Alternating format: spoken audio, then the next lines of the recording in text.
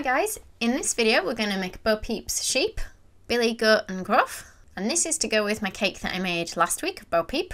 I've started with not quite circles, more oval shape cakes now. I have put them in the freezer just for 10 minutes to firm them up so that I could just carve the edges, and I've just got a little cake card underneath. It's just a 4-inch cake card under there, 2 layers of cake.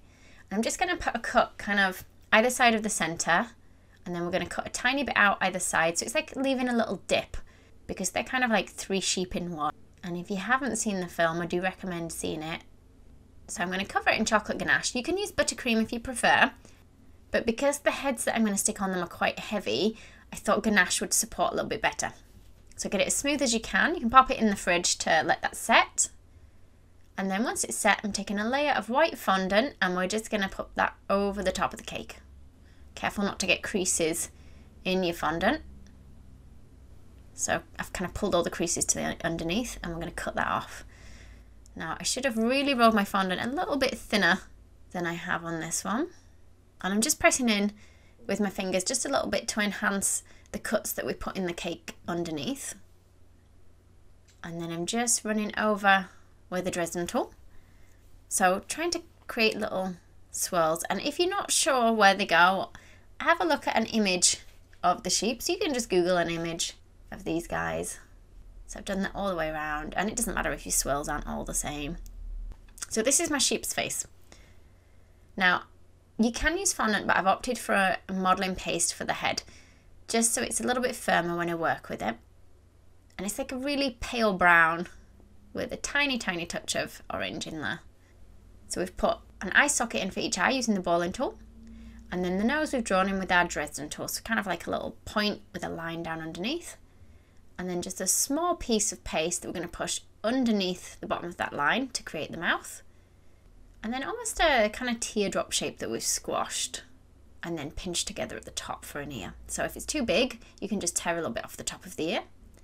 And I'm going to push it on kind of near the sides of the eye sockets. 2 balls for the eyes. This is just fondant I'm using for the eyes, but you can use modelling paste if you prefer. So the eyes are quite big, they stick out quite a lot. And we're just going to push that onto our cake there. So I've kind of squashed, can you see the top of the head down so that it sticks to my cake? And then we're going to take a ball of white fondant, squeeze it into more of an oval shape, and push it on so it's about the width of the top of the head. Then another little ball, similar kind of size roughly to the eyes, and that's going to go either side of that first white piece we put on. And then we're going to try and get some smaller swirls drawn into there. If the head doesn't hold up, you might have to put a cocktail stick in the head and push it into the cake, but you will need to make people aware of that if you do that.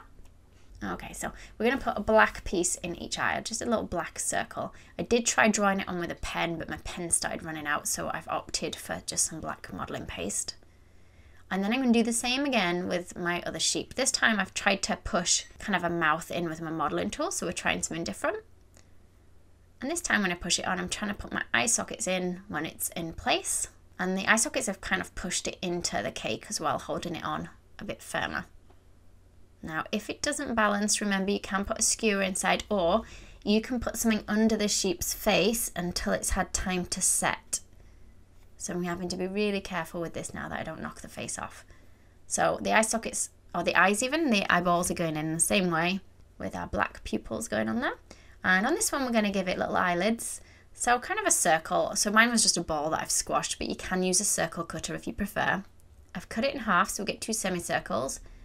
And then we're going to pop it onto each eye.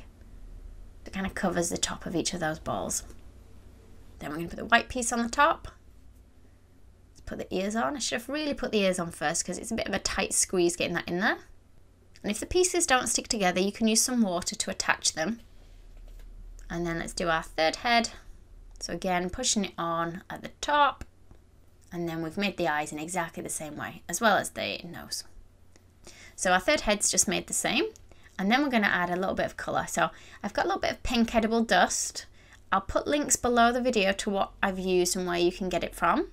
The dust's just gone on the nose and inside of the ears, and then we're just giving them a little tail. Now I can't actually remember what they look like at the back, so I'm going for a rough teardrop / oval shape. And I'm going to use some green paste to stand them on so that they're off the surface a little bit so I can give them some little legs. The green on this is actually the same green that I covered my cake board in last week's video. And I've got some leftover paste from their faces, and we're just going to make some little sausage shapes. They're cut in half for feet. It's a bit of a squash. I should have really done those a little bit neater. And let's add a bit more colour. Now this time I've got a little bit of brown dust that I'm mixing in with the pink.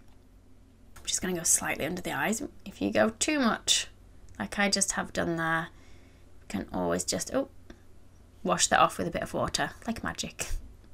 Then just a little bit of brown, but not much in your brush. In fact, I should have really found a thinner brush because this one's painting quite wide lines for me, but that's fine. For this effect, it will be okay. I'm trying to brush it in any cracks and creases, so it looks a little bit more shadowed and shaded. So between each of the sheep, and then I'm putting it in each of the swirls. I'm just going over with a kind of a cream ivory colour as well, so that they don't look quite as white. And let's just give them a tiny speck of white in each eye. So this is just the cream dust with a bit of alcohol or water mixed in. And then I'm using some black edible food colour on the feet. And then I'm giving them a spray all over with the edible glaze.